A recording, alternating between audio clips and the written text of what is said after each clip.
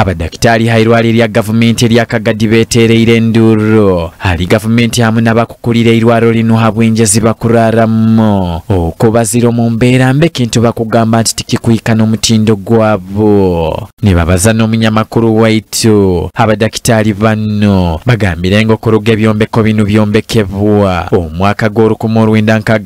obo nibyombekwa gavumenti eya Dr. Milton Obote tebikadaabirizibwaga batusobolera enjiro bwekugwa nibetara nibatandika okusiimuula amaizi omunju baitu babakula b'eirwaro lino babagamba okuzeedaabiriza abo okuba bakufuna omusaara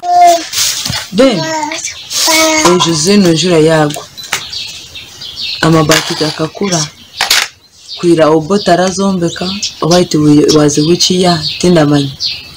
tihine ibaate rindi ryaragarukireho enjura yagwa remerera ahora serede nukasiimura wagambira halaikinka aba administrators nibenda bari wayifaho oba ngo gure akabati abo kori kukora ngo katekeho oya bainenje ya government nyencha kalenda funa transfer kagenda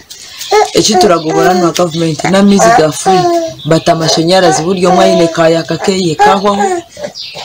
uraba wamara bano betomboisere na Ebyolooni ebyo bakugamba nti bikachweka era tibikyasobola okweyambisibwa hatoyi n'amashanyarazi nitwesheshurira wakatudisconnectinga kare za toyi zikabrokinga zikakorwaga renovation noshanga kare eziriho ninche chonka buri bloke inetoyi yayi chonka ate bloke zindi zona zikabrokinga and they are supposed zine kuba zakora ki bazikora zikatere toilets zona zikakura zawaho bamwe bazisiba bayikaho kukozesa aho kuri nobuto no buroko toilets kandi ubwo turi mu igwazo hano ebindi quarters nyinshi amajuru ni make tigara mara bashavona Dr. Grigore Kaijaburubia ali medical superintendent w'eirwaro lya Kagadi agambire ngo akaire kano tibainaho okuya sente z'okudabiriza oburaro buno baitunka eirwaro baina enteekaniza z'okufuna esente okudabiriza enju 2 buli mwaka. Well, they are in a poor state and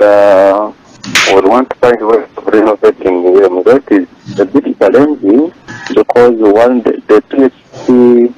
usually does not cater for those renovations of staff quarters. So we have to look for funding from elsewhere. So at the moment we don't have any source of funding, though we are trying here and there to get some source of funding, at least they're in a good state. Well, we have hope. We are starting our graduate. I believe if it generates some money, we can do some phased renovation of those quarters. We say maybe every year we renovate 2 buildings. Abadakitali basabire gavumenti hamwe n'abakula b'eirwaro lino okuyimukira mu bakadaabiriza oburaro buno nuko bakafuna obusinge. Byona ari kumara emyaka 5 nibyo byombeko byonke biriho niyo my request is government kutumanyira nk'abantu sisi twafune na prime minister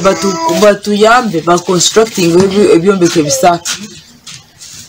then nk'abashaho bobetetobetwe n'amashanyarazi gabusha nite tukagamba wewe turi abakozi ba Kagadi Hospital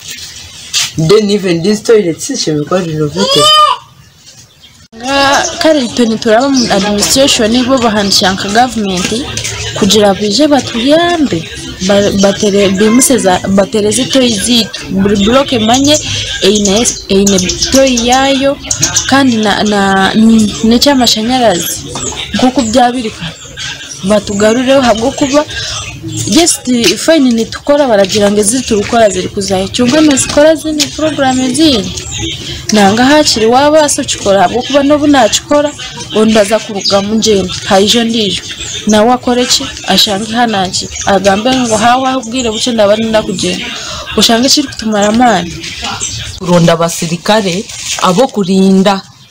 then bakataho wall fence nico turashaba ahirwariro hano ti hariho security yona nemwe abashaho bari gukora baragaruka nyuma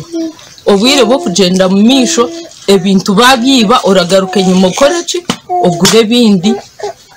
ebyo tatiro mu plan. Okuruga irwali lya Kagadi lyombekwa omwaka gw'Olukumi-1969 mu gavumenti y'Obote likaine nelifuna omutalibaine haburaro obwa Abadakitali namuno n'amasanyalazi Ebyolooni teiriho n'ebinti